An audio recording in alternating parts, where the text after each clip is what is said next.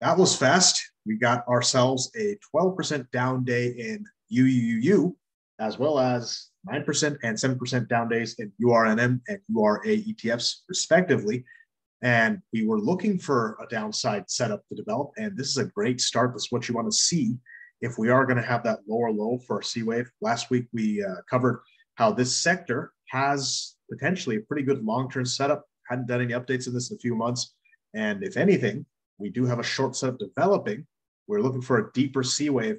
In our last update, we talked about how we went pretty deep. We had a three-wave pullback in all three of these securities, but didn't quite go deep enough for a standard second wave. That would be a 38.2% retrace. In this purple box, we didn't make it there for any of these. And well, that would mean that unless we saw a clear five-wave rally from that bottom that we hit around January 24th, very good chance that we have a B wave fake out, and it's looking like that may very well be the case. When we zoom in a bit more closely, here's UUUU, and this, to my eyes, looks like an A and a B and a C. The C could subdivide into five waves, potentially. Maybe you got a 1, 2, 3, 4, 5, something like that. And the pullback on the backside of this thing that we're in now, this is that red candle. Looks a bit more nuanced here, a little bit more detailed, and, well, could be three waves down. That could be all we get. And if we rally back past the top, that could be all we get. This could actually be a second wave, maybe, but it's really hard to count this as five up. Otherwise, this is a 1, 2, 3, and we're looking for a fourth wave consolidation, maybe a small bounce up and a lower low. The same goes for the URNM ETF, which is Northshore Global Uranium Mining ETF. It's the same setup, A, B, C potentially. Maybe it's a double zigzag, not sure. It definitely is not impulsive. At best, it could be a leading diagonal, five waves up, but leading diagonals are often not trustworthy because, well, they can easily be confused with some kind of corrected bounce, like a zigzag, anything like that. Look at this thing, same kind of thing, A, B, C maybe. Maybe it's a 1, 2, 3, 4, 5. Either way you cut it, point is there's no impulse here. So this looks corrective, and sharp pullback is looking the same across all three securities. When we zoom back out, here's what we're looking at here. We got our B wave bounce. And I'm going to zoom in a little bit closer just to give you guys a bit more resolution here. Got that A, B, C going up. That's what we're just looking at on the small term picture. And we got this cliff dive, potentially get a bit of a sideways consolidation for the next day or two, maybe a bounce up, could be sharp. And I expect a slightly lower low. If that happens, I would be counting that as our first wave down, the C wave. C waves always come in five wave patterns. And when I say always, there's always a chance that you have a double zigzag, but in that case, you wouldn't have a C wave, you would have a Y wave. So very rare, don't expect that. So for that reason, we either expect a first wave down, second wave up, third wave down, which should be pretty strong, fourth consolidation of five, fifth wave down into our box down low. So obviously this is a bit out of proportion the way I've drawn it, but I expect something to look kind of like this. Maybe the C wave, the third wave goes all the way down there, fifth wave here. There is a chance you see an ending diagonal kind of situation. I would expect our first wave to go a bit lower in that case, relatively sharp bounce. Third wave would probably go pretty low too. Pretty sharp retrace in the fourth wave, and then maybe our fifth wave looks something like that.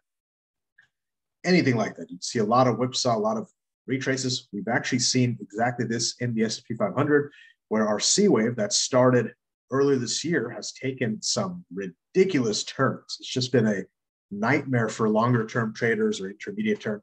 If you're a day trader, maybe there's some lucrative opportunities there. So anyway you cut it, we're looking at this to be some kind of an impulsive first wave down. Should be five waves. We have a bounce, and our short side setup would be from here. This would be where you would buy your puts. If we get a three-wave bounce, you expect to see an A, B, C up. That's, of course, the four U's, uranium, Energy Fuels Incorporated. In the two ETFs, the setup is almost identical. I don't have any retracement points drawn here, but typically you would expect us to fall somewhere within the subwave 4 of the previous larger structure. So if I draw what we have here, our retrace would look something like this. I'm actually going to zoom out just a bit, give us a bit more leg room here. So this one obviously would be simulated to some extent. I would expect us to fall to about 38.2%. That would be about $51 for this, as low as $33. All these are well within range of this ETF dropping. And URA, if I can draw something more, because a bit more history on this one. So if I draw the retracement points on this, I'm going to put this on the 2-hour view, fib extension tool, base it on the start of the rally, and 38.2% retrace would fall right about at 1760, 1761. Could fall as low as, where is that, about 1235. So anywhere within this territory would be fair range for a C wave. And as I was demonstrating earlier, it would fall in the form of a 5-wave pattern. So if you are looking to short, you could start shorting. If you already got in a short position, please make sure to use stops, maintain your risk management tools. So if we beat that high that we hit right before this drop, if we exceed that, that's a good time to stop out. That's the worst case scenario. Otherwise, you can hold for the second wave retrace. As I did mention, I do expect a little bit lower before we have a bounce, and then we should have a pretty good cliff dive after that. Now, how this will correlate with the crypto space, with metals, with stock market, the S&P 500 is yet to be seen. We've seen divergence in this complex from the S&P 500, despite the fact that these are all definitely equities.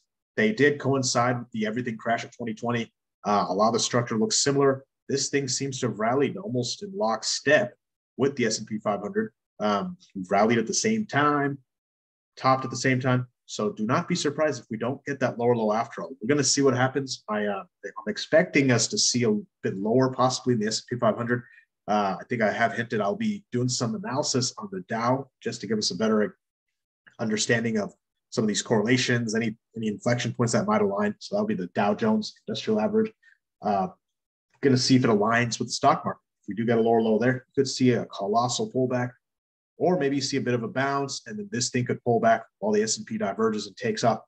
We don't know yet, but that's about where we're standing right now. So don't get too excited about shorting just yet. Let's wait for a better setup, and I'll very likely have some put plays demonstrated here. What strikes, what expirations, where to stop out. So stay tuned for that. Subscribe so you don't miss it, and don't forget to give me a like if you enjoyed my video. Until next time, thank you for watching and happy trading.